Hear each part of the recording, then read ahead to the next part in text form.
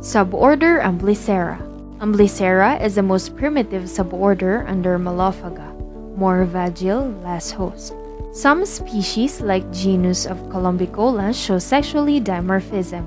The Amblycera have retained more of the habits and morphological characteristics of ancestral free living. So now, we will examine the external morphology of Amblycera. First is the antennae lie in grooves in the side of the head which may not be readily seen. As you can observe, the antennae has 4 to 5 segments. The maxillary palps are present and visible in the mounted specimens. Those that are parasitic on birds have 2 claws, and those that are parasitic on mammals have only 1 claw. Amblycera in birds. Menopon gallinae, which is called the shaft louse of poultry, is pale in color. This species occurs on fowls, ducks, and pigeons, while the Menopon phaeostomum occurs on the peacock.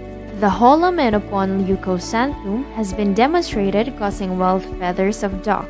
Birds showed soil and tattle plumage no longer repulse water, which caused them to chill and may die from pneumonia. Menacanthus tramineus, or the yellow body louse of poultry, occurs in the skin, which are not densely feathered like breast, thighs, and around the anus. It occurs on turkey Japanese pheasant and is especially harmful for the cheeks. The Trinoton ancyrenum may be found on the duck and the swan.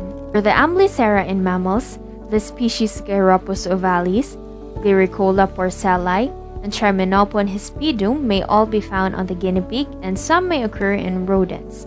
The Heterodoctus peniger is common on the dog, especially in warm countries, while Heterodoctus longitarus and Heterodoctus macropus occurs in kangaroos and wallabies.